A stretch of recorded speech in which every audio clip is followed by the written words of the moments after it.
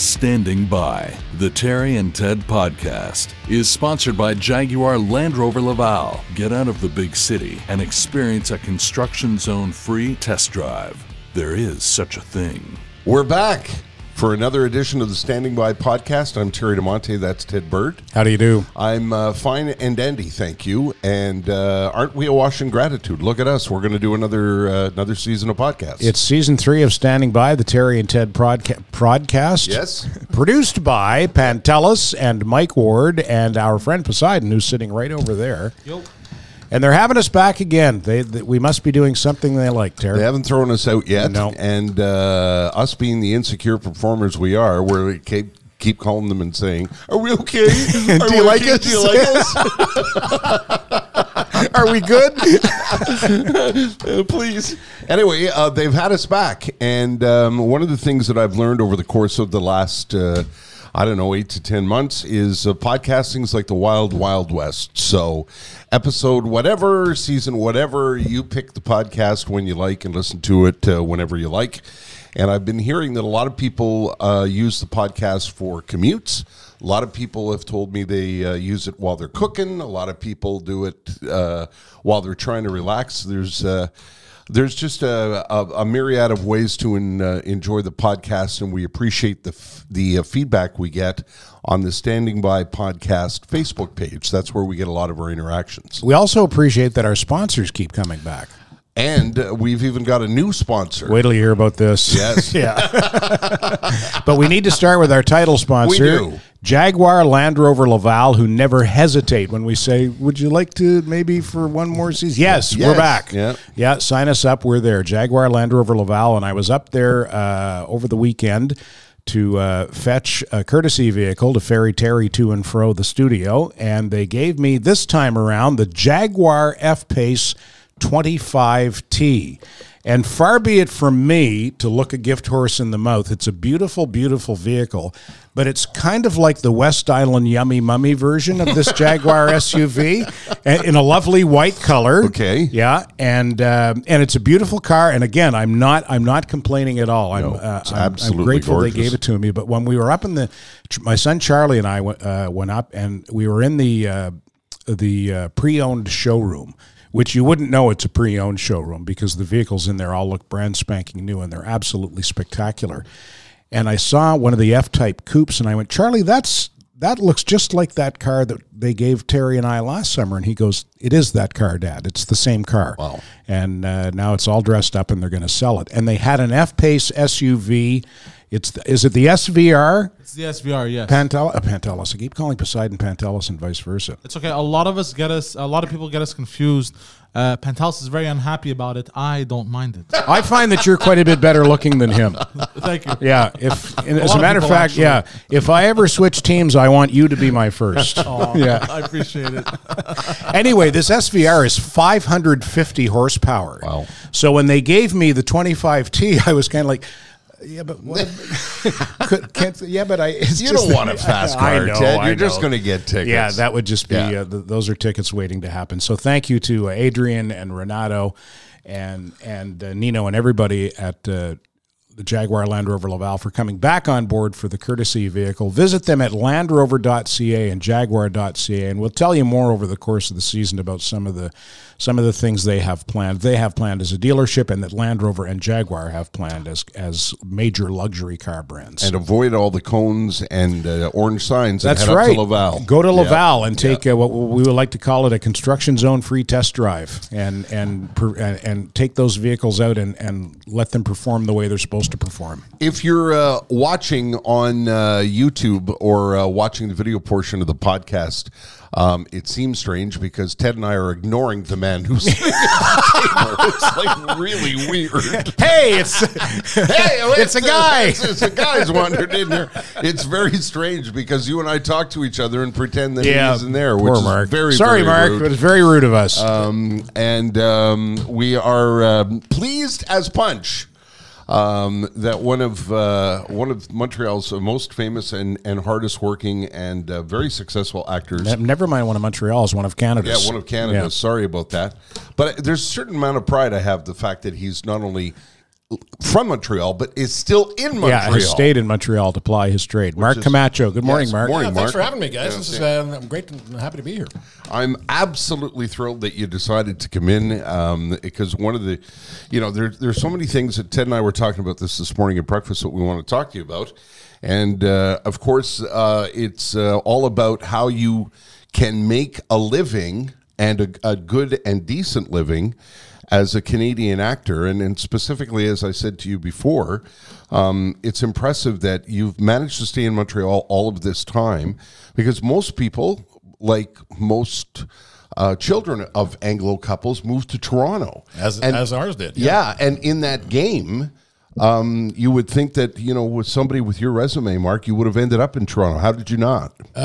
You would think, right? But no, I don't know. I almost did a little while ago. I almost, we were doing a show maybe 30 years ago, and it went to called Sheer Madness, and I went to Toronto, and it closed after 4 months, and that was my stay in Toronto. But no, I don't know. I just this is my city. I'll always be here. I can. I'll go away and work, but I'll always come back to Montreal, man. I mean, this is where I want to be. Born and raised, Montreal is home. Absolutely. Yeah, and you're still in love with it? In love with Montreal? Yeah, absolutely. I mean, despite the orange cones that you were talking about and the $3,000 ball joints that you have to replace on your vehicle every year.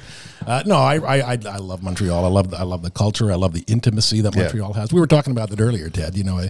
Toronto is a great city now. We as is it ever born and raised Montrealers, we're not supposed to say that, but Toronto's fantastic. But one thing Toronto I don't think will ever have is the intimacy that Montreal has. What do you mean by intimacy? That's interesting to me, Mark, because I'm a born and raised Montrealer who gave up and moved to British Columbia. So I'm interested in your perspective.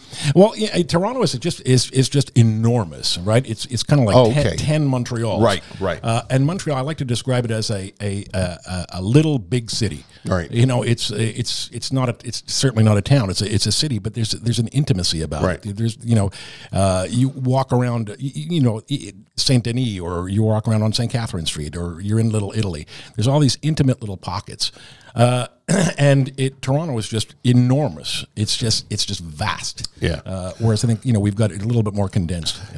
That's a very, very excellent point. Yeah, I think Toronto is now the fourth largest metropolitan area in North America, if I'm not mistaken. Really? After New York, Chicago, and Los Angeles. Well, and we're both from a generation, and I remember this as a kid where we used to make fun of Toronto, and it was easy to make fun of Toronto. I remember one year I was invited for the very first time to the Junos, and the Junos were on a Sunday night. And I remember being with people from American record companies who were all standing slack-jawed as the people in the hotel wheeled the alcohol out of the room because it was 10 o'clock. They were like, hey, where are you going with that?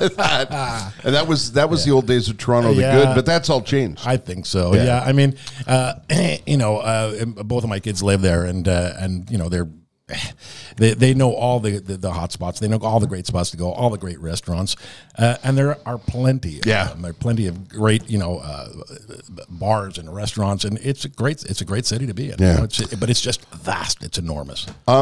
Let's start talking about acting, which is a profession that's always really, really fascinated me, and is I would guess, I'm speaking strictly as an observer, a very difficult profession to make a living in. And you've done so well at it and been at it so long. Your resume is really, really impressive on so many levels.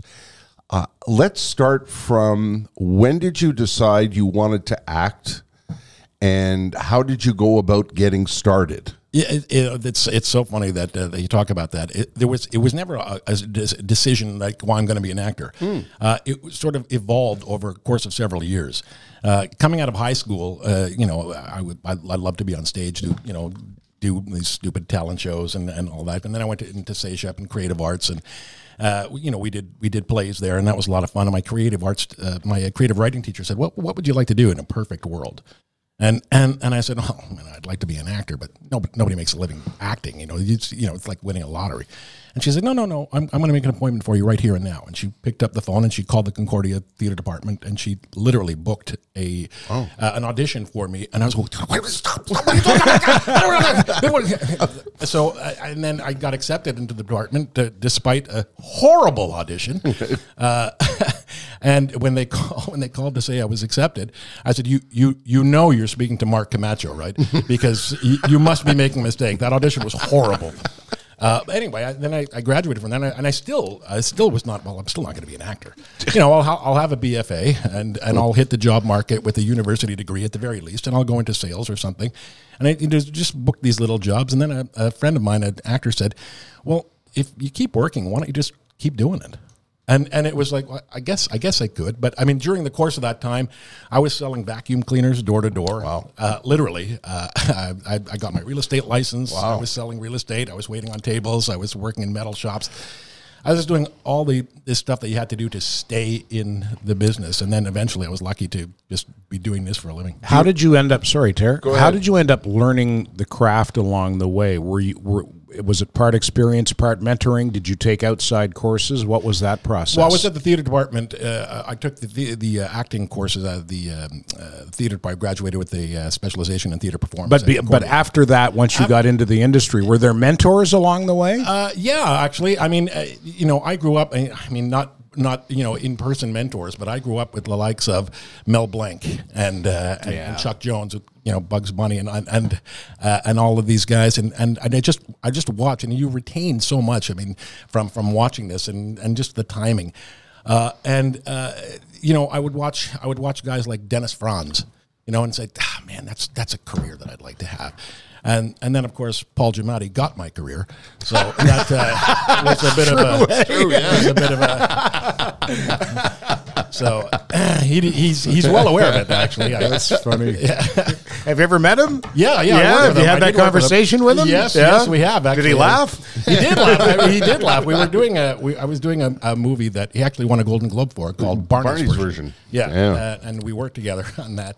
And I'd been confused for him so many times. I was at TIFF in Toronto a couple of years ago doing a press junket for something, and you're walking across the street, and it just happened to, because everybody's an A-lister there when you're, except me, and I was walking across the street, and just happened to be standing beside Woody Harrelson and Kurt Russell, and we were walking across the street. So people automatically assume, oh, well, you must be one of these guys. So because I look like Paul Giamatti, this person runs up to me and says, Mr. Giamatti, I'm a huge fan of your work. Please, you've got to sign this. And before I could say, look, I'm not Paul Giamatti. Please, I saw you. You were wonderful and Lady in the Water. I said you were in Sideways. I'm like, hey, I was just, what's your name?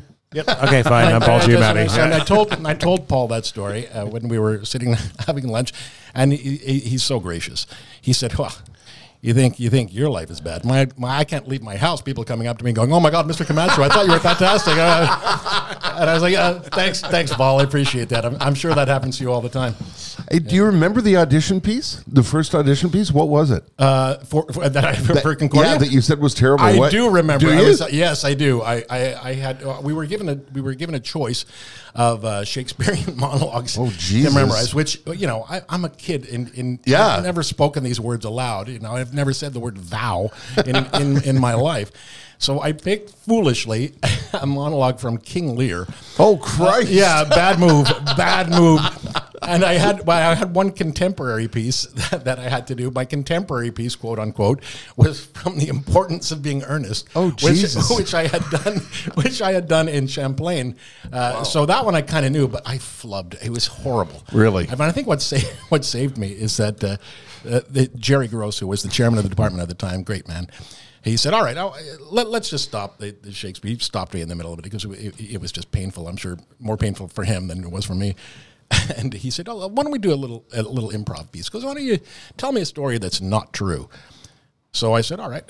So I pretended I was telling people about how my audition for Concordia went. And I said, oh, man, I smoked it. Shakespeare, I brought the man to tears. So I went on. I think maybe that may have been what saved me. But, yeah, it was horrible. Do you still have to audition? Oh man, do I ever? Yeah, yeah. And I have to say, it can be a little irksome, you know. As Canadian performers, there's a phenomenon that happens sometimes. I like to say it is that every morning when the sun comes up, it erases everything that you've done in the last 30 years. So you'll walk in, and a detective. This will be a stretch for me. I've never played a detective before. So, but yeah, we have to audition. You got to play the game. We do get offers sometimes. What is it? Is it because of a lot of American productions come up and are unfamiliar with your resume? Sure, that's a large part of it, and there's also the network. There's so many factors that contribute to it. You know, if there could be a director who's never worked with you, you have no idea who you are. The network who is not convinced that you could possibly do this, or the producers who have somebody else in mind. Right. So there's just so many factors that happen, and if you choose to go the route of screw this, I'm not auditioning for this. Okay, fine. I don't care. Next. Yeah. So you kind of have to swallow it and just go in and read it. You must be at the point in your career now, though, that if a role is not, or if someone decides a role is not right for you, it's not because you're not good enough to do it. It's because it's just not a fit. Yeah, and that's what I say to my kids, and I say to all the young actors. It really has very little to do with you personally. Yeah, you're very rarely going to lose the job because you blew the audition. You're going to lose the job because you're too old, too young, too fat, too thin, too bald, too much hair, whatever the case may be. So there's just way too many factors. So you go in there and you do your damn best, and you try to show them what you can do, and hopefully they like it. How many years does it take to get there mentally? I don't know if I'm there yet. I don't know. Because it must be hard not to take it personally, Mark, I would imagine, eh? It is, but I think it takes a little while. I mean, it gets drummed into your head after a while, and if you take it personally, you can't. I don't think you can do this. Right. I've lost a lot of roles that I thought I had a good shot at, and it really has nothing to do with it. You see the actor who played it, and you go, all right, fair enough. You know, that was a fair choice. That was a good choice. And sometimes you look and go, this guy's fucking shit. God damn it! How did I not get this goddamn role? But I mean, it's happened with both of my kids. Jesse was auditioning for stuff when he was 8 years old over network down in LA at Fox. Wow. And he doesn't get it, and he's had his heart broken from the age of 8 or 9 years old. Yikes. So both of my kids have pretty thick skins now. I want to talk about because the family of actors. Ted and I were saying what a fascinating dinner. Yeah, dad, mom, and kids. Dinner table it must be. Suckers for punishment. Yeah.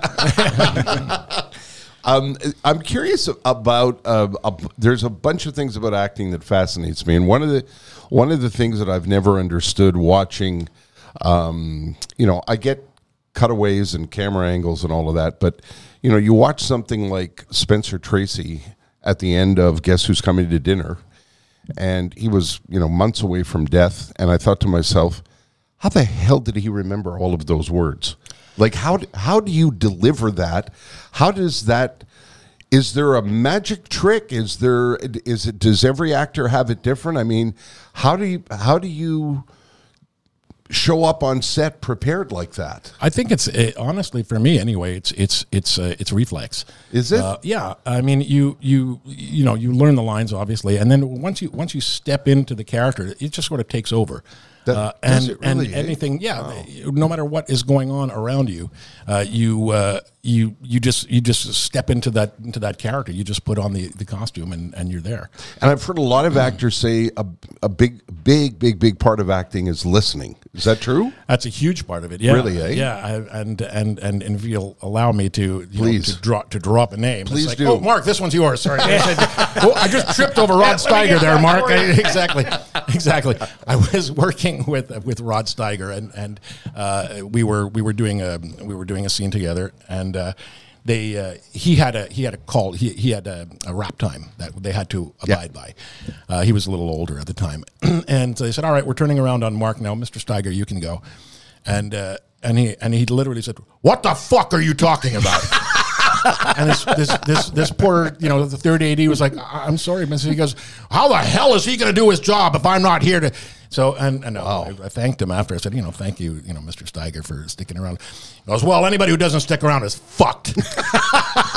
Acting is acting and reacting and listening. And if I'm not here to listen to you and help you react, then I'm not doing my fucking job, am I? Jesus. Wow. That's a pro. Thank you. Yeah. That's also a very good imitation. It was such a fun story that I was on. This was such a faux pas. Speaking of Rod Steiger, it was horrible. I was doing a movie with the wonderful and talented Rita Moreno, and we were talking about different things that happened. I mentioned this Rod Steiger bit, and I said I think he was like that because of On the Waterfront when he did that scene with Brando in the back of the cab. Yeah. Brando wasn't there. Oh my God! I didn't know that. He literally did it with a whiteboard. Jesus Christ! I didn't know that. Yeah, and that stuck with Rod Steiger for a long time. And wow, he was very bitter about it. So I was going on and on. I was telling this whole story, and Brando wasn't there, and Brando's this, and Brando's that, and Rita Moreno was standing beside me, and then she finally, she's so sweet, and then she finally goes, well, Marlon was probably very tired. And then I was like, oh my God, they were an item. The Hollywood history. Exactly. Yeah. I've just offended like the Hollywood royalty. I was like Fred Flintstone and Mr. Slate's, getting smaller and smaller. It's like, oh, that's the most horrible thing. So I spent the rest of that shoot, can I get you something, Rita? How do you take your coffee? How do you know? You've been on set with so many giants of the game. How do you know whether or not they are going to be easy to work with, approachable, etc.? Like, there's got to be an air in the room when Brando is about to arrive on set. Absolutely, right? Yeah. And were you on set during the score? I was, yeah. I was on. He was on set on a few of the days. Jesus that Christ! I didn't have any scenes with him. But are you allowed to? Sorry to interrupt, Mark. But are you allowed to stand there, jaw agape? No, not really. No, his trailer was sort of cordoned off. Right. Yeah, he's not terribly well. You find out pretty quick. Yeah. Whether these giants are open or not. And it's usually within the first minute of meeting them. You could see how gracious or how I don't want to say closed off, but standoffish, or even just shy. Robert De Niro is not an outgoing kind of guy. He's very nice, very pleasant. Yeah, but he's not like, hey, how you doing? Come on in, have a coffee with me. He's not at all like that. But some of them are just incredibly warm and friendly, and most of them are really. There's a scene, I don't know if you would know this. There's a scene with in that movie, The Score, with Brando. He's sitting at a bar, and I think it's him and De Niro. And I watched the scene, and I thought to myself, that looks ad-lib to me. That looked to me like Brando just went off script just for a second, and De Niro just stuck right with him. Did I imagine that? No, you probably didn't. When it came to Mr. Brando, I don't know how happy he was to be on that set, but when he was working with Bobby, all was well. So you probably didn't imagine that at all. Okay. When he was working with De Niro, he was much more comfortable, and things were flowing out. But I'm not sure how happy he was to be on that.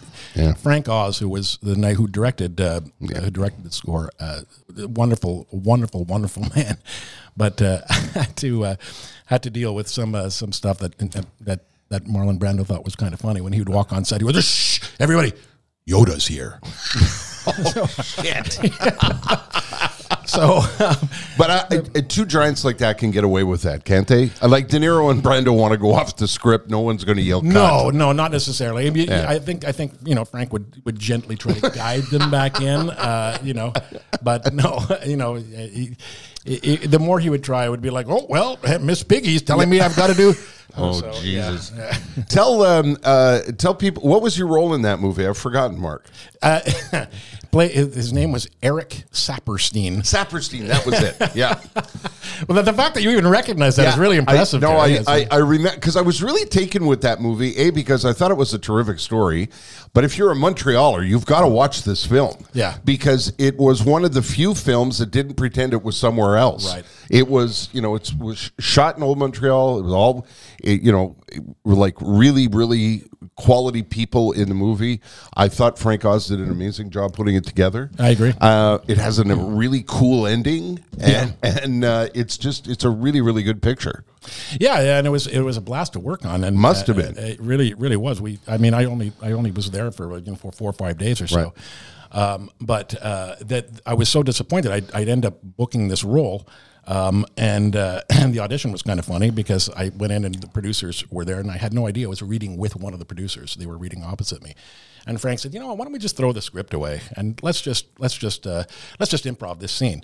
So I had to be like the nervous guy who's just wants to get the money and get the hell out of there. And so I'm reading with I wish I could remember this person's name now, but I was reading with them. And I started going off script, and I was like, come on, we gotta get the fuck out of here. Let's get the money. Let's get it now. And she said, no, that's not the line. and I literally said, I literally grabbed this script out of her. I don't give a fuck what this line is, all right? I wanted it, and I just went on and on and on. And Frank sort of just jumped up and went, okay, I think we're good. I think we're okay. So, and then I realized later that he said, I introduce you to the producer. And I'm like, I'm so sorry. I'll never work in this town. Thank you. But then they ended up cutting the scene. Before I could do it, and I was really disappointed. And then they called a week later, so no, they put it back in. Oh wow! So yeah, it was a bit of a roller coaster. He seemed like I don't know him. I'm lucky enough to interview him once, but he seems like a nice man. I would. My guess is he runs a comfortable set. I mean, 100. Unless you're Marlon Brando. Yeah, exactly. No, Frank, you can nice everything you would think he is. He is. That's nice to hear. Because he is Grover after all. Grover and Fozzie Bear and yeah. Oh, he does those voices. Yes. Yeah. Really? Yeah, that's interesting. Yeah. But he's also a film director. Yeah, and I think a really good one. I think he's done some really terrific work. Yeah, so the Steve Martin comedy. I'm trying to remember the name anyway, but Frank is great. Yeah. We were going to take a moment to thank one of our sponsors. I could see it in your eyes, Ted. We need to talk about our new sponsor. This is the funniest thing. Sean Smith, who is the founder and president of an engineering firm called Vozwin, said to me, I'd be interested in advertising on your podcast. And I said, yeah, but you're an engineer. What for? You know who you're dealing with here, right? So what are we going to tell people how to build bridges? How does this work exactly? We're going to make highways? But it's not that at all. Vozwin is a company that helps inventors and innovators. If you are a company or an individual and you have an idea or you have an existing product or service and you want to enhance it and it requires some kind of engineering, you go to Vozwin and they take your idea and they run with it. And they come back and they make it that much better. They do mechanical engineering and design, industrial engineering and design, electrical engineering and design, and software development. And they are on the very cutting edge.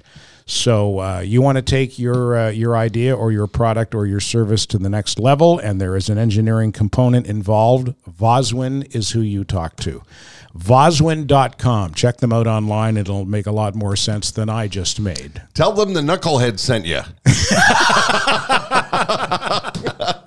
But thank you to Sean for coming on board as a sponsor. Sean is convinced that our demographic and our audience can benefit from his product. Yeah. And if you have an idea and you're looking to move it forward, Vozwin would be the place you'd want to start. Vozwin, Vozwin.com.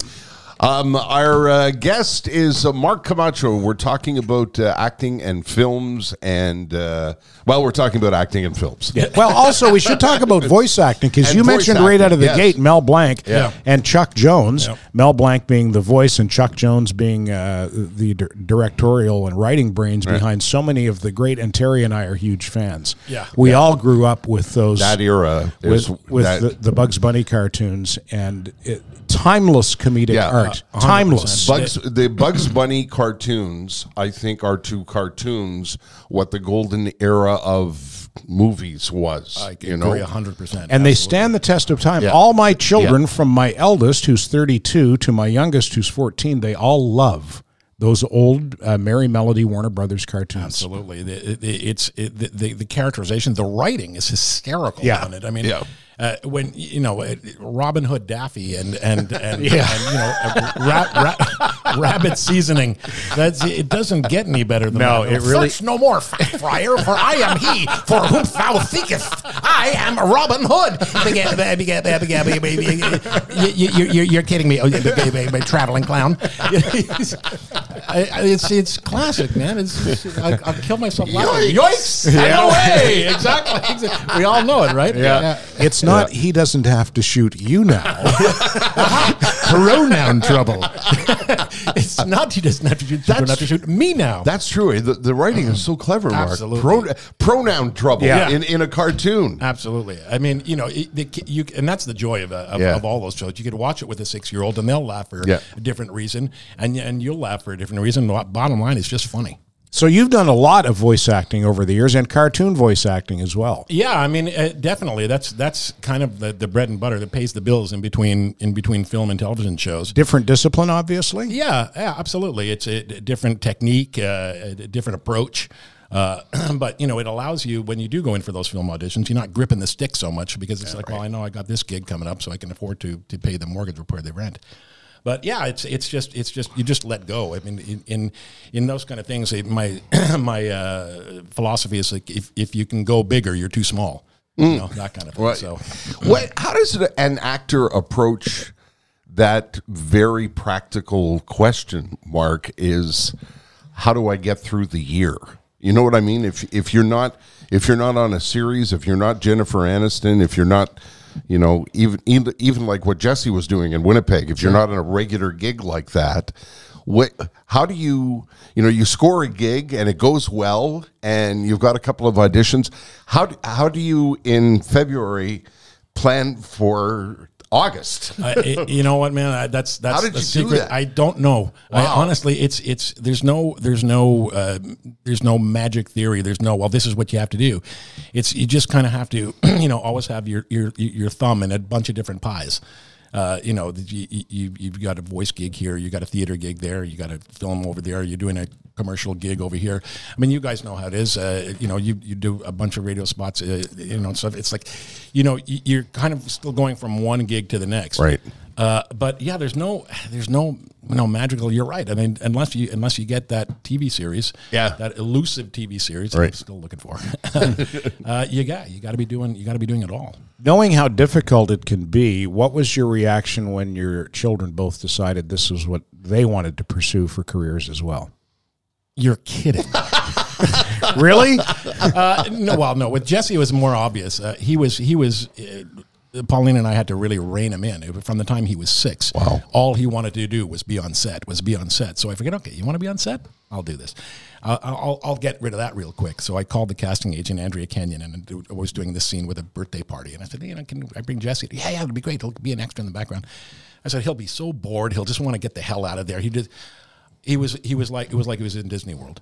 Wow. He was watching the cameras, and that's all he's wanted to do since he was 6 years old. Wow. With Sarah, it didn't really kick in till she was about 12. So I thought, I had a little bit of hope for her. When I thought maybe one day she's going to wake up and say, I want to be an architect. But that never happened. Never happened. So they're both. And I don't know their career paths, but Jesse in particular is quite accomplished at this point, is he not? Yeah, he sure is. He's done many more TV series than I have. But that's what you want as a parent.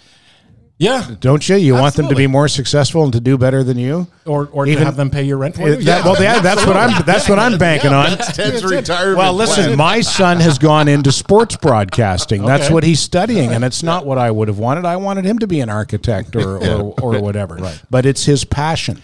And so I wish him well at it, and he told me that I can live in his basement when he makes it and has a nice big home. I'm in. But you're right, Dad. I mean, that's the bottom line. It's like, do they love doing what they're doing? Yeah. If they love doing what they're doing, then they're going to be happy, and that's all there is to it. I mean, it's not necessarily all about the bottom line of the bank account. I can't remember the name of the series that was shot in Winnipeg, but what what an opportunity for Jesse working with that cast and working on that. What was it called again, Mark? Less Than Kind. Less Than Kind. It was so brilliantly done. It sure was. And it was so brilliantly shot.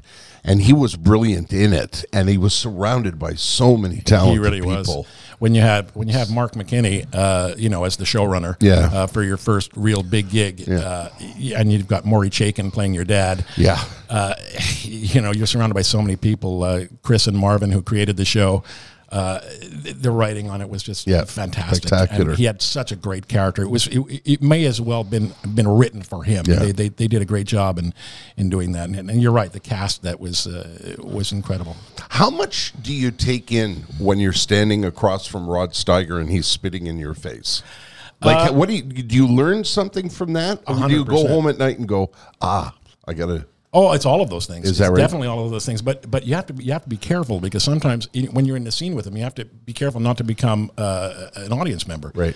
And I caught myself doing that on a couple of occasions with Paul Giamatti. He was doing this scene. We mentioned Barney's version. Yeah. And he was doing this scene. He was just so good. He came in and he's got Alzheimer's, and he starts berating somebody in the scene, and I had to go up to him and say, "What the hell is your problem?" And he said, "You're being an asshole."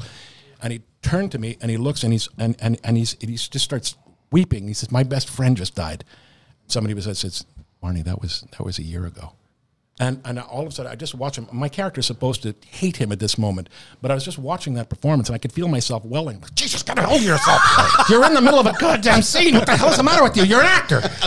So well, that just tells you what a tremendous actor he is. absolutely. That he had a professional standing across from him reacting like an audience member. he's incredible. Yeah, he was incredible. Fortunately, we did a few more takes, and I could be a little bit more professional.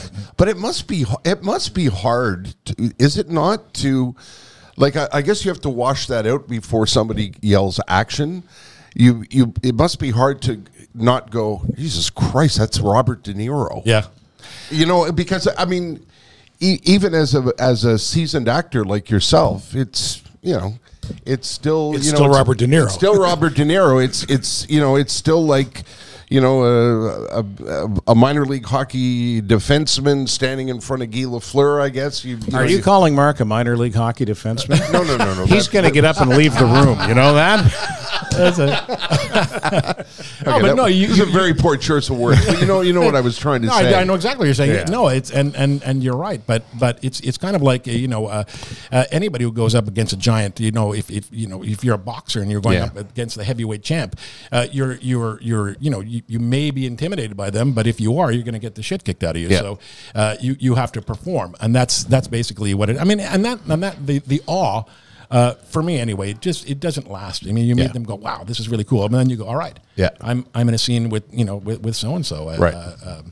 You have to rise to their level, and you have to stay on the screen with them. Do you remember your first very big experience like that? Do you remember the first actor where it was like, oh, Jesus Christ? Like it was yesterday. Okay. Absolutely. John Candy. John Candy. Legendary. John Candy. My very first, I know. That's my reaction too.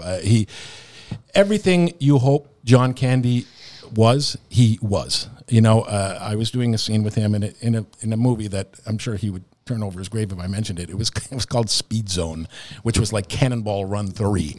But I was doing my first scene with name actors was with John Candy and Eugene Levy, both giants. And as you know, and he was incredibly gracious. The director, who I don't remember at the time, said, "All right, we're gonna talk about this scene. So come on over here."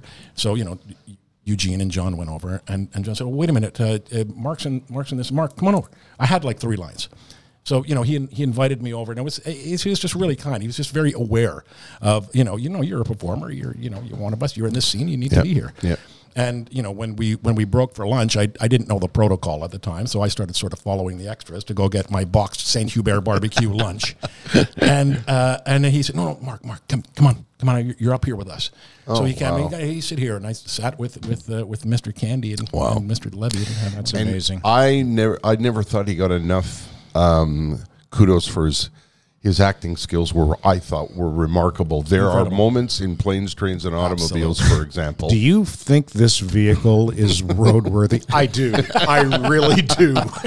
But and the comedic moments for sure are a no-brainer. But there are some very unbelievable dramatic moments, even in that movie. In that movie in particular, towards the end, where he's talking about he's got nobody to go home to for Thanksgiving. Jesus Lord, it gives me goosebumps. Me too. When I think about it, it tears your heart out. You're just pulling for him. Yeah. I mean, even in things like Uncle Buck, whereas he's just incredible. Yeah. And one of my favorites is Stripes.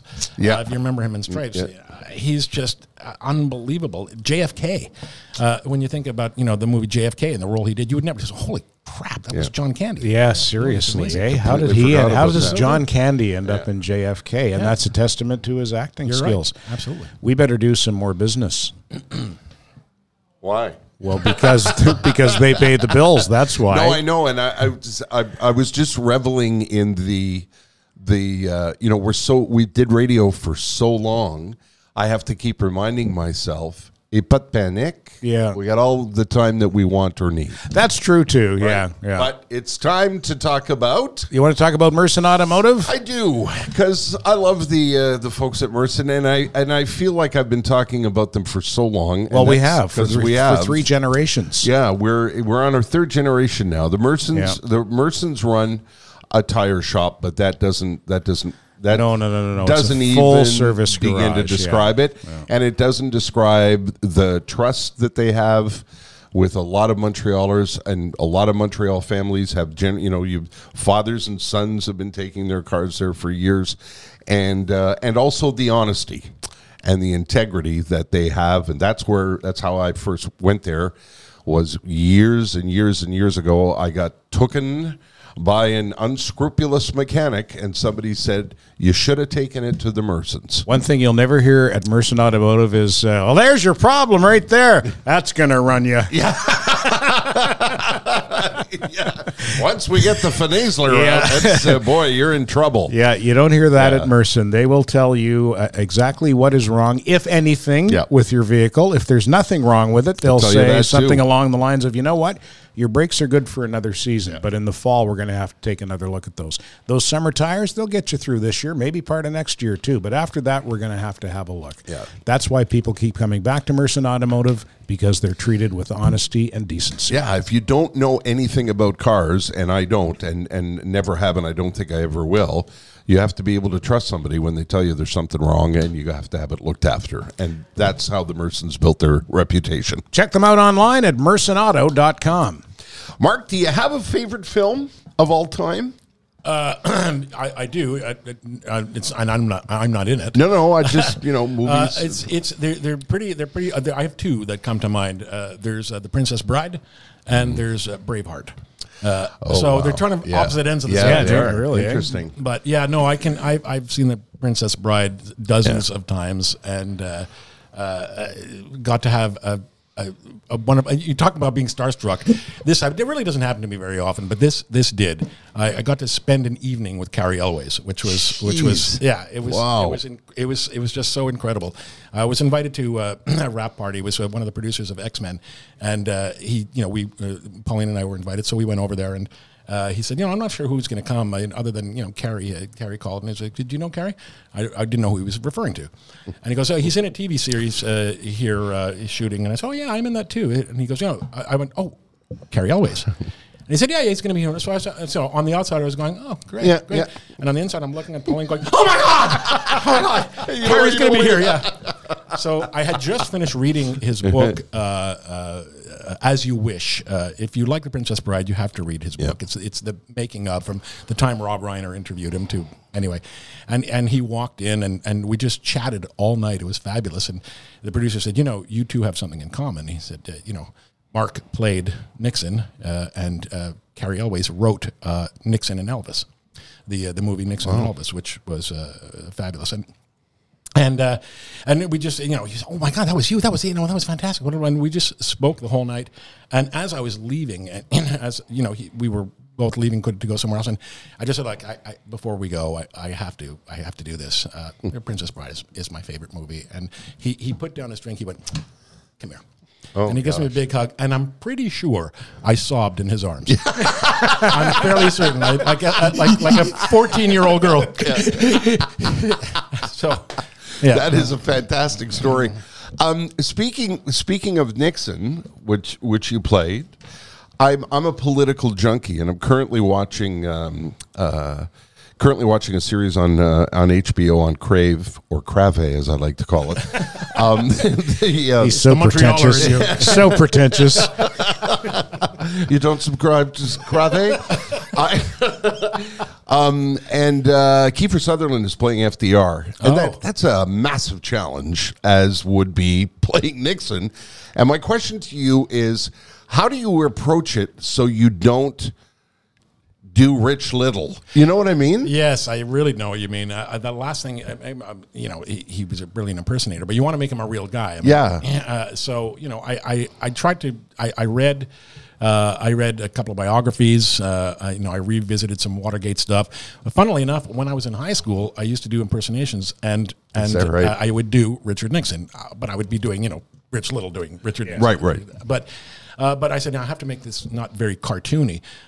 So I tried to make him as real as possible without going into caricature.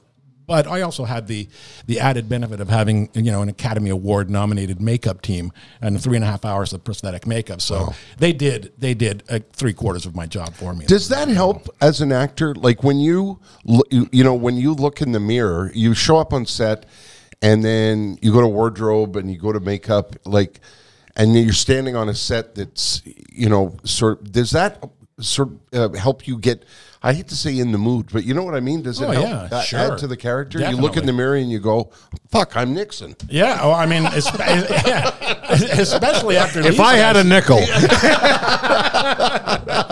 I never look in the mirror and see Brad Pitt, though. I don't know why that doesn't happen, or George Clooney. No, I look in the mirror and see Richard Nixon. No, I mean, definitely, there's no question. By the time they got done with me, I was, I'd get there at 3:15 in the morning, and at 6:30 I'd walk out, and it would be it'd be Richard Nixon, except it would be Richard Nixon in jean shorts and a t-shirt, right? Right. So the culture shock was a little bit funny when I would walk out of the makeup trailer. But no, my daughter came with me on set one time, and she just slept in my trailer for 3 hours, and I came in and woke her up. And you can imagine, Sarah, there's a big bulbous nose in front of her.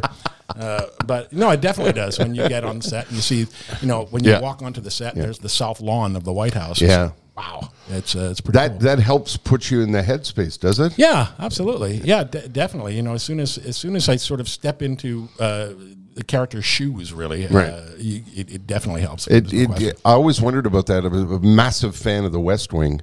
And one of the things about watching The West Wing is you forgot they weren't in the White House. Yeah. That they were on a soundstage. Oh, no, I love that. It was so good. It was brilliant. It was, watching The West Wing, and it's just from the theme song in, it's just unbelievable. Yeah.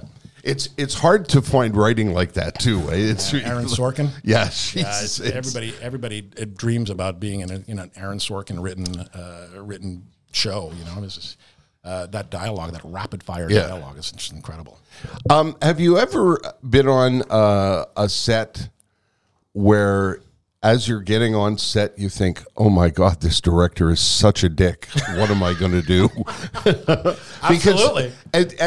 From what I understand, we've never been on a set, have we? I don't think so. No. And from what I understand, there's a vibe that's created by the guy running the picture. Right, the guy who's directing the picture, because he's the guy that hires the crew, and there's we all know, if you're a movie fan, you know about Clint Eastwood, who doesn't yell action and doesn't yell cut. He just and that's enough of that. That's enough of that. And we move on, and there's apparently a serenity to his sets. Yeah, there's a couple of times where you're on set. There was one movie where I know that the director campaigned hard not to have me in. I know because the casting agent had told me later. Wow. And you just he was like, "Oh, I got to deal with this guy." That's a nice and so feeling. yeah, you just Wow. you know, go over there. But you literally are acting in self-defense at this point. Wow. So you know, you're just trying to go about it. But it doesn't happen very often. I mean, I've been lucky in that the directors, for the most part, that I've worked with, have all been very, very gracious and really kind. And it's true that by and large, most people, you know, are, when you get to the George Clooney, De Niro level, those people have nothing to prove to anybody. Absolutely. And there's just a sort of a calmness and a kindness about them, I guess. Yeah, absolutely. They're you know, they're just there to do their job. You're absolutely right. They don't have anything to prove. There's always pressure because Right. they've got to deliver. But you know, they know their stuff. You know, there's nothing more reassuring than sitting on set with the director as they're lighting the shot and the director's doing a crossword puzzle. Right. His work was done. Can you watch a movie as a movie fan? You know what I'm saying? Like, hockey coaches watch hockey games in a different way. Yeah. And I would imagine actors watch a favorite movie, and you must see lighting and direction and all editing. Like, can you watch it without dissecting it? I can, especially if I'm really loving the movie. If I'm a huge fan of something, like if I go to see, like when the Harry Potter films comes, we're all Harry Potter freaks at my house. I'm not watching for that at all. I'm just a nerd, and I'm a fan, and I'm just watching. But if something is so brilliant, you know, when you're watching something, you can't help but going, oh my God, that's a brilliant performance, or what a great shot, that kind of thing. So yeah, that does definitely creep in. So it's kind of both. It's kind of both. I can definitely watch and just watch and be a fan and not think about anything. But you know, then there's the other side too. Are there classic movies that moved you as a, you know, I mentioned Guess Who's Coming to Dinner before, and you know, I'm a massive, I don't know why, because it was before my time, a massive Spencer Tracy fan. Yeah. There are, I mean, one of my favorites, and I'll sit and watch with the kids, is Double Indemnity. Oh, wow. Yeah, that's, of course. I mean, you know, you've got Fred McMurray in there, and it's just such a great, and I love those. I just love the banter. Yeah, it's like, all right, honey, why don't you come on over and I'll see you a little bit later. Or what if I start crying in your arms? And what if I, you know, and it's like, and you go, they're so fucking hokey. But there was a lot of overacting back then, wasn't there? I guess, but it just sort of worked for the period. It was just, you know, when you got there was a rhythm. You know, you got Cagney coming. Going, all right, we're going to come in from the front door, and you guys are going to come in the back. And you start shooting, and you don't stop until I tell you. And it was just no, that kind of thing. Out of my way, toots. Yeah, exactly. And you just watch it, and you're just like, this is awesome.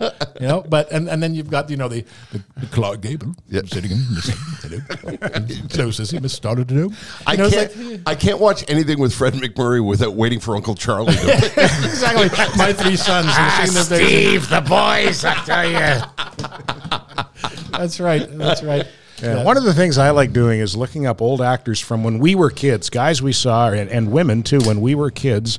And I look up, because I'm a World War II buff, I look up their war service, and it's amazing the number of famous actors who served in World War II. And I probably the most prominent would have been Jimmy Stewart, who was a war hero. Yeah. He was I believe, a squadron leader. Yeah. Wow. He flew B-24s, multiple combat missions, and just anybody and everybody from that era, from those 1960s and 70s TV shows that we grew up watching, they served. B. Arthur served. She was a Marine. I didn't know that. Maud was a Marine. No, I wouldn't screw with B. Arthur. Yeah. But yeah, voluntarily. I mean, they weren't drafted, and they didn't. Yeah. You know, they just chose went. to go and serve. Yeah, well, that That's was that unbelievable. generation. Don Rickles, I think Don Rickles was in the Battle of Okinawa, serving on a submarine tender. That's or somehow something funny. Like that. Can you see Yelling at Tojo from the ocean. Mel Brooks. I'm reading Mel Brooks's autobiography. He was Battle of the Bulge. Yeah, I believe he was a combat engineer, if I'm not mistaken. He was incredible. Do you have to shift your focus as you get older, Mark, in terms of what you either pursue or, you know, that Andrea calls you for, or, you know what I mean? Sure. I mean, you know, you try to say, you know, you look at yourself in the mirror, so I could still read 40. But yeah, for sure. I mean, you know, the younger kind of actiony cop roles don't come around as often. You know, the dad of older kids starts happening a little bit more. Yeah. So there's really not a whole lot you can do about it. Are you at the point where, especially in Montreal, somebody like Andrea Kenyon goes, "Oh yeah, Mark, that's perfect for Mark. Call Mark." I mean, yeah, she will definitely bring me in for the audition. Okay, gotcha. And occasionally we'll get a direct offer. It does happen. Nice. It doesn't happen all the time. Right. Most of the time it doesn't. But yeah, for sure. I mean, once you've been around long enough, they'll definitely give you the benefit of the doubt at the very least. And say, you know what, I'm not sure, but let's bring him in anyway because he's pretty good at what he does, and at the very least, it'll give them an option. This is terribly indulgent of me, but it's our podcast, so what the hell? Indulge away. Indulge away. Now that I'm retired and I'm out in British Columbia, a lot of things are shot in British Columbia. I would like to try being fat guy on bench. Do you think, like, is it as horrible as I think it is that you're on set for 14 hours and then someone comes and puts a fedora on your head and says, walk left to right here? Is that what that is? Pretty much. Pretty much. Absolutely.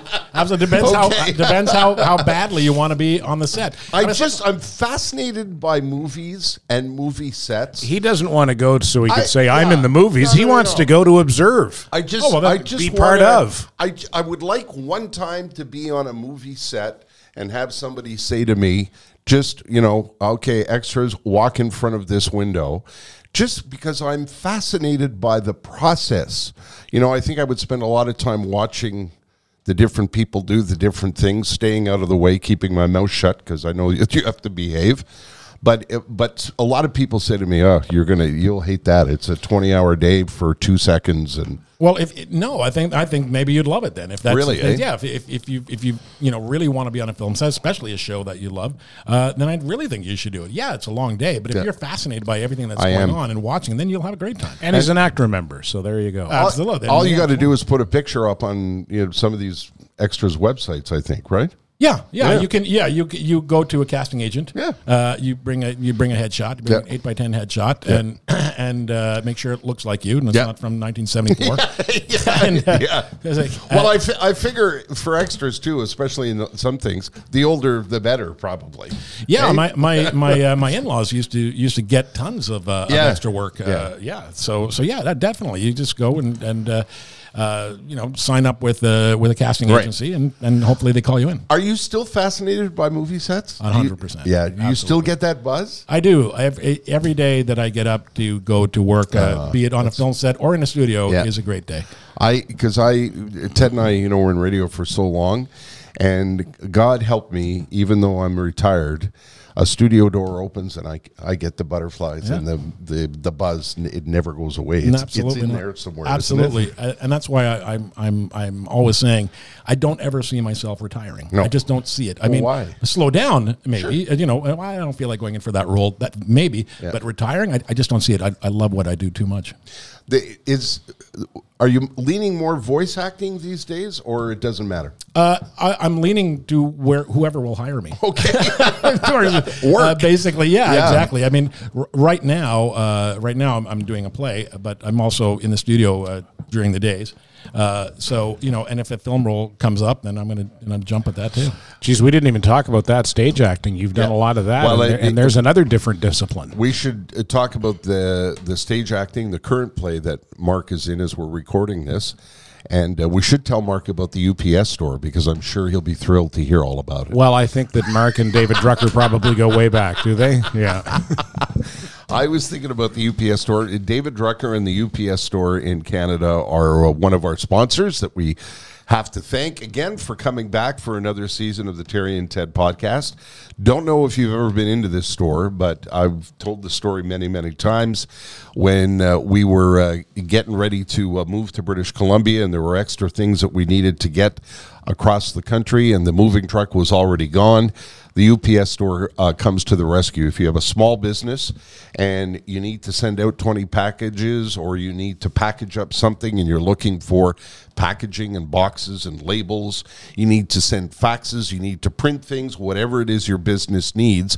And even if it's not a business, even if it's time to get a birthday present out to Aunt Effie in Canmore, they can handle that too. That's what the UPS store has been doing so well for a very long time. And what I like about them is there are all kinds of locations across the country, and they're all owned locally. So you end up dealing with an independent entrepreneur who owns his own business, whose business is to make sure your business is going to benefit from what the UPS store does. Highly, highly recommend them. Can't say enough nice things about them, and can't thank David Drucker enough for the support of the podcast. UPSstore.ca. UPS Store Canada. Thank you very much, Ted. I always get the website wrong. I'm sure David's thrilled about that. I actually had a great Aunt Effie. Did you really? Yeah, Effie and Basil. Is that right? Yeah. I had an Aunt Effie, Aunt Effie and Uncle Herbie in our. I don't even know what Effie is short for. No. Neither do I. It sounds like characters off of Bewitched. That was Gladys Kravitz. Yeah, But before I gotta give you guys kudos. I know I'm in studio with real pros. So that segue into UPS was unbelievable. That was fantastic. Thank you very much. That's a high compliment. Thank you. I appreciate that very much. Mark, do you have a favorite actor? Man, I got a lot of them. Okay. Is there one that you look, is there a guy who you look at and go, I'd like to be more like him, or who maybe you compare yourself to? Because I'll tell you who you remind me of. J.K. Simmons. Oh man, that's a hell of a compliment. And you know what? And here's the backhanded part of the compliment. Because with J.K. Simmons, for the longest time, I didn't know his name, but I knew that guy. That guy. Yeah. Do you get a lot of? You're the guy. I know you. You're the guy from the thing. Absolutely. Yeah. I've had people come up to me. It's funny. I've had people come up to me and say, I'm a huge fan of your work. Thank you so much. Can you sign this for me? I said, yeah, sure, and I'll sign it very quickly. That's so great. Thank you so much. What is your name again? So and then somebody will come up to me and go, you're somebody. Yeah. I've seen not you. if you have to ask. Yeah. Well, listen, we get that in radio. You know that voice. I know that. Where do I know that voice from? But I think you must take that as a compliment, Mark, because you're such a great character actor and you know, have worked in so many different roles and so many different things that you disappear in all of your roles. I'm lucky in that I'm every man. Yeah, I can be your mailman. I can be the detective. I can be the school teacher. Yeah. So absolutely. I mean, I don't have the burden of good looks. Matinee idol, right? Yeah, you would never be a matinee idol. There you go. Can you tell me what it was like to work on a Mamet film? I mean, David Mamet is a legendary. You say David Mamet to anybody in theater, in arts, in literature, and whatever, and they all have the same reaction. What was that like? It was surreal, man. It was unbelievable. I mean, funnily enough, I spent 12 days on that set, and 7 of them were spent lying on the floor unconscious. Is that right? Yes. Yeah. The movie was called The Heist. Yeah. And it was Gene Hackman and Danny DeVito and Delroy Lindo were robbing this jewelry store, and I was the guard at the jewelry store. Right. And the scene starts out, I've got to buy coffee and walk it, blah blah blah. Anyway, so I'm working with Mamet. We've all done like American Buffalo and in theater school and whatnot, in awed by him. I was in the studio one day and I found out I'd booked the role. And my agent calls me in the studio, and I pick up the phone and she goes, "You got to get to set as fast as possible. David Mamet needs you on set." Now, I don't know, not too many actors get the phrase, David Mamet needs you on set. So I said, okay, well, I should be done here in about an hour. So, okay, get to set immediately. So I'm excited. I'm like, holy shit, David Mamet needs me on set. So I jump in the car and I race over to the set. I don't park. I run in. I park beside a fire hydrant. Who gives a shit? I'm just walk in. The second AD sees me. Oh, Mark, great, you're here. David wants to see you right away. Great. So they rush me into costume, through makeup, and I rush me onto set. And I get in there, and Dave's like, oh, good, Mark, you're here. Okay, there's a good chance we're going to see your shoes in this shot. So And I was like, okay, well, good thing I was around because nobody else could have put those, could have laid down on the floor and, showed the shoes. Nobody wears those shoes like me, boy. And that, I mean, Lindo, great, an unbelievable actor. Gene Hackman is like the Da Vinci of acting. Like, talk about a master at work. It must have been unbelievable to watch that guy work. It really was. I mean, ever since I saw Young Frankenstein the first time, where he plays the blind man, I always said, oh, please God, let me have the opportunity to tell him how much I appreciated him, and that's it. And we've all seen Papa Doyle and The French Connection and Mississippi Burning, and the guy's Jesus, I forgot about all these titles. Yeah, no, it's the list goes on, and he was at Kraft getting a coffee, and I said, oh, here's my chance. And I walked up to him and ordered a coffee. I said, by the way, look, man, I just have to tell you, years ago, I was really depressed. I was in a horrible place, and I went to see Young Frankenstein, and your scene as the blind man. I said, I wept with laughter. And he's like, oh, thanks. I don't get that very often. Really? And I was so delighted that I didn't say, wow, you were great as Papa Doyle. Everybody. But he said, yeah, I begged Mel Blanc. Is that right? Mel Brooks. I begged Mel Brooks for anything in that movie. And he said, oh, yeah, sure, here you go. What's the name of the movie, the submarine movie he did with Denzel Washington? You want to see two acting. Oh, my God. Crimson Tide? Crimson Tide. The clash of two unbelievable actors together. That's another one that gives me goosebumps when I think about those performances. Yeah, absolutely. You watch them, and that was one what I could as I was laying on the floor unconscious, brilliantly watching Gene Hackman. It's fantastic. Yeah. Did you see much of was Mordecai Richler involved at all on Barney's version? Because I know writers are not allowed, but I never saw. No, I was another great movie, by the way. Excuse me for interrupting. If you're a Montrealer, you have to see that movie. Yeah, if not just for Paul Giamatti's performance, he's absolutely brilliant. Yeah. As well as Mini Driver. Yes, and you. And me. And you. God, I'm fantastic in this movie. You got to go see it. Mark Camacho was fantastic. Exactly. Mark Camacho. Exactly. Just ask him. And I'm talking about Paul Giamatti and I looking alike. We were having lunch on set, and he pulls one of these. He's looking at me. And he's having his lunch. He keeps looking up. And he's like, we really do look alike, and he's like, you could play my brother. And I said, yeah, I could. I said, but you have a brother who acts. He has an acting brother. And then he says, oh, yeah, but he's really good looking. I said, oh, well, thanks, Paul. I really appreciate that. No, I didn't mean it that way. Yeah. Have you spent any time in Hollywood? Yeah, I did. I did the pilot season thing. We did. I mean, that doesn't really exist anymore. But with everybody self-taping and sending them on, sending your auditions by email. But no, I would go to LA for 2-3 months at a time and just pound the pavement and go into auditions and stuff. Is it hell? It's not pleasant. It can be really depressing if you let it get to you. Really, you're sitting there. You're there for one purpose, and it's expensive as hell too. Because you're renting a car, you're renting an apartment. You're not making any money. Yeah. And I would sit there day in, day out, waiting for my agent to call me with an audition. And the one great part of my day was when an actor who I became friendly with, a guy named Dominic Lucchese Jr., whose dad was in The Sopranos, who played Jr., and we would hang out. And one day he comes up to me and he says, "Oh, by the way, what are you doing this afternoon?" I was like, "Nothing." And he said, "Oh, a buddy of mine needs me to help him move something. Do you mind?" I said, "My buddy Fish needs to blah blah blah." I said, "Oh, okay, fine, buddy, whatever." So we get in my car and we start driving up into the Hollywood Hills. I was like, who the hell is your friend? And I said, yeah, no. And he kept mentioning my buddy Fish. And so we get to these iron gates, and the gates sort of open up, and there's, one Ferrari, 2 Ferraris. Like, who the hell is this? And then Lawrence Fishburne came out, and he's like, "Hey, Fish, how's it going?" I'm like, "Okay." He's like, "Oh, thanks, guys. I got to, So yeah. I was expecting Abe Vigoda. That's what I when you say Fish. That's who I think of. Which would have been equally as impressive. No kidding. But yeah, no. Who ended up being the nicest guy? We sat in his house. As an actor, it must be very cool, though. I mean, I've been lucky enough I've had lunch on the Paramount lot.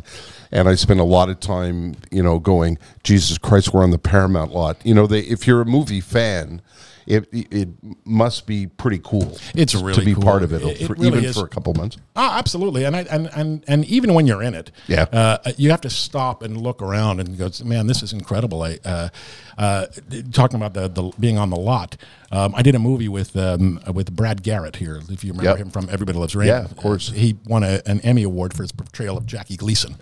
And I played his best friend, and we became good buddies. And when I went to LA, I gave him a call. I said, "Why don't you come on down to the set? And you can sit and they were doing a taping of Everyone Loves Raymond. Everybody Loves Raymond." So he met me, and we went in, and it was really cool, man. He's just going, and there's Ray Romano doing his thing, and just sitting watching the whole making of this. Yeah.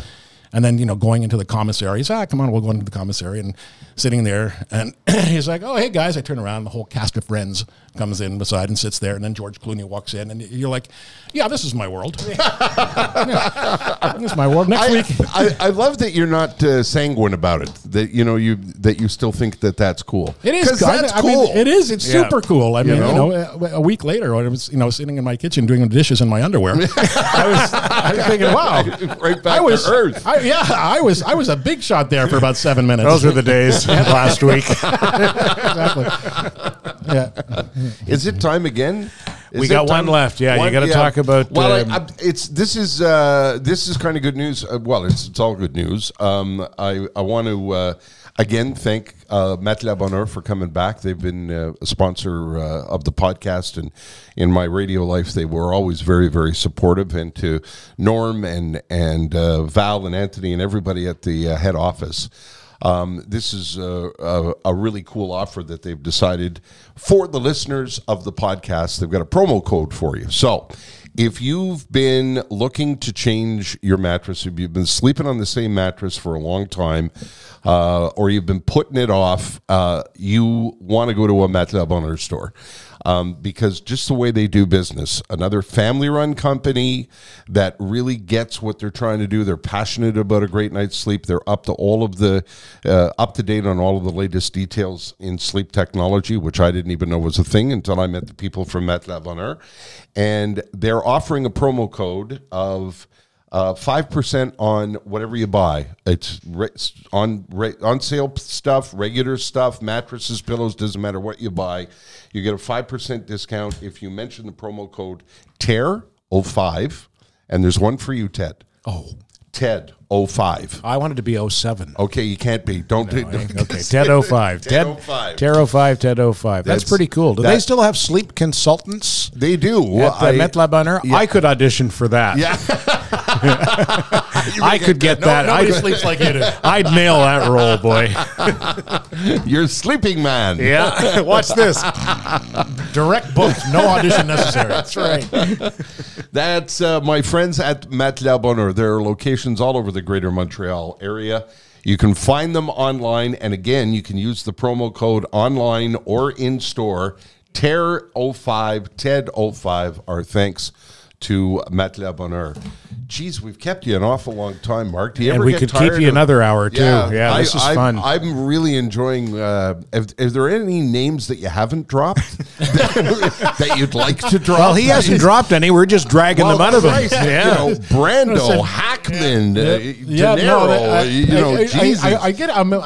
I get embarrassed, because I'm lucky to have worked with the Giants, but I'm happy to keep dropping them, man. And we won't be able to get out the door. I was like, what's that? Oh, these are the names on Camacho drop. Just move I'll move that Kate Blanchett over there. There you go.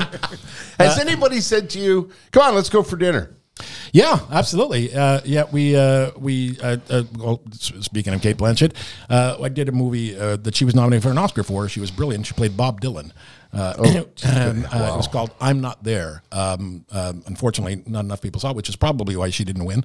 But I played her manager at the time, and she invited me to her. She invited me to her kid's birthday party that was there. She was the most gracious. The Dylan makeup. She was in there for a while getting that done, and she's so incredibly naturally beautiful. So I saw her one time only in the month that I worked with her. One time only show up and set on set with a beautiful summer dress, and I was, wow. you look like a woman today. You know? she's very, very, very nice. But this is how gracious she was. I mean, Jessie is, as I'm sure most kids are, huge fans of Lord of the Rings. Right? And she plays the elf, queen. And I had mentioned this to her about 2 weeks in because I said, oh, my son would love to. Oh, I'd love to meet him. Sure, yeah, that'd be fantastic. Sweet. We had shot a 14-hour day, and I called. We were about to wrap, and I called Pauline and said, bring Jessie to set right now. We're going to wrap in about an hour.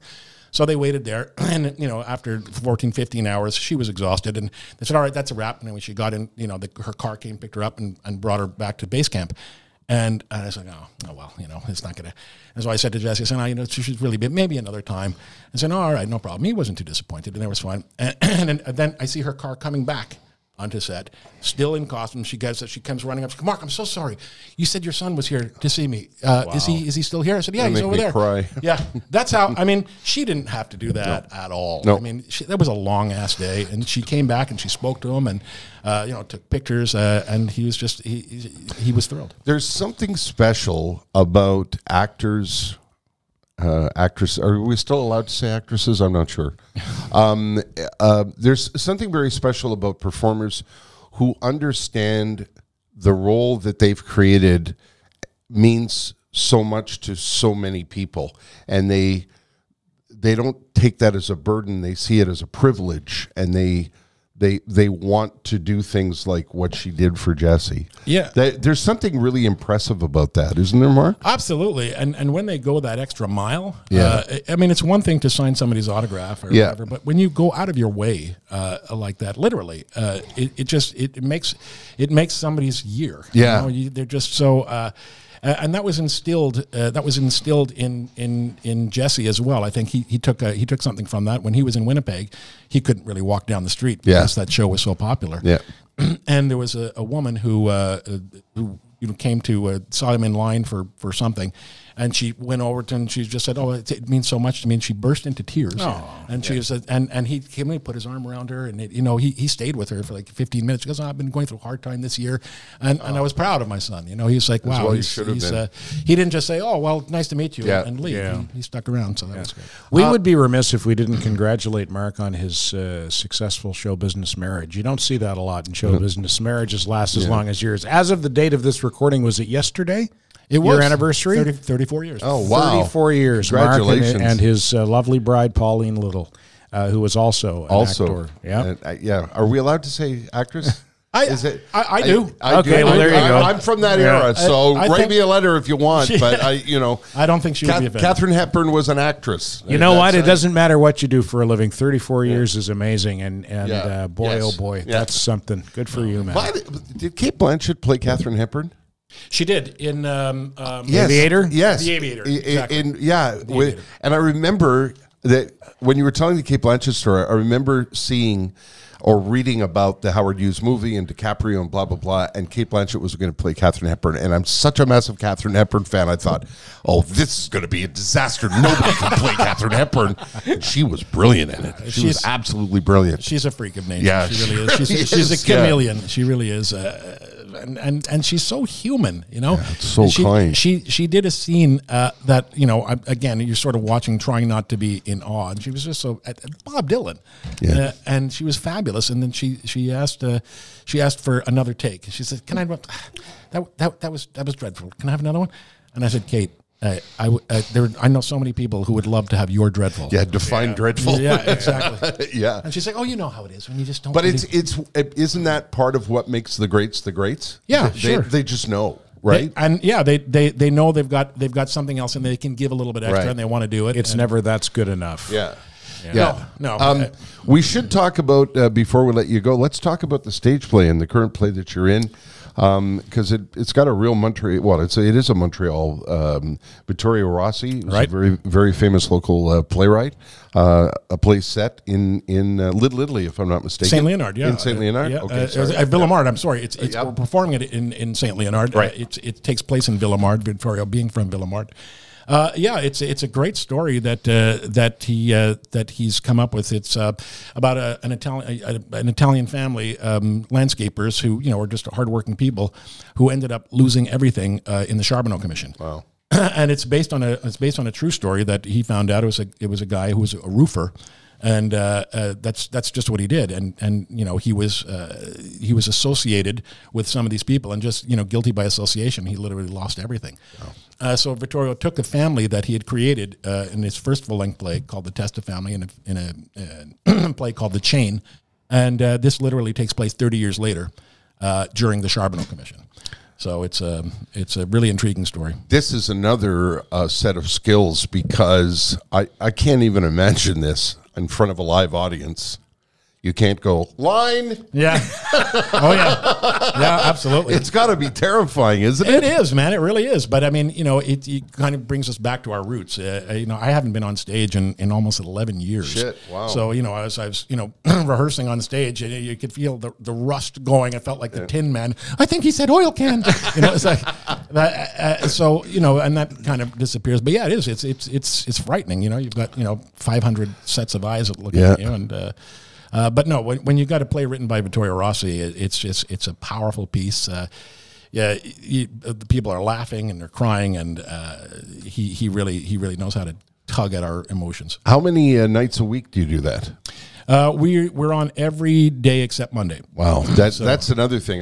You read all about people who go to a Broadway stage and they're doing, 7 or 8 shows a week. That has to be really, really taxing, isn't it? It is. It's really taxing, especially when you've got 2 show days. We don't have 2 show days on this run, but often you have two you have 2 show days on Wednesday and Saturday, and then you have a matinee on Sunday. So that's Saturday and Sunday is 3 shows in 2 days often. And I think about guys like Billy Crystal, who's on Broadway right now doing Mr. Saturday Night. Yeah. And that, I mean, he I'm sure he does have an understudy, but the show is Billy Crystal. Yeah. I mean, he has to be there. Yeah. That's it. And he's not 20 years old anymore either. One of the great things about doing it every night is the next night you can bring something different to it.